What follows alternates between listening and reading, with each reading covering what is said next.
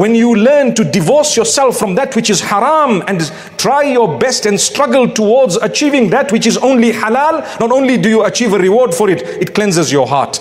Learn to love for others what you love for yourself, it will cleanse your heart. The problem, we are selfish. We want goodness for ourselves. We will never want to help someone else with something we have if the heart is diseased. The only time you love for others on every level, what you love for yourselves, is when your heart is free from disease. We must ensure that we look at those who are in need and ask ourselves, how can I help? Don't worry about what others are doing. People say, oh, you weren't supporting this cause and you were against that cause and this cause, when they themselves have damaged that cause more than anyone else, because they can't see their own faults. They can only see the faults of others. And sometimes it is so bad, the jealousy and the envy in the heart, and the heart is so diseased that let alone seeing the faults of others, even what is right in them looks like a fault, because your heart is diseased.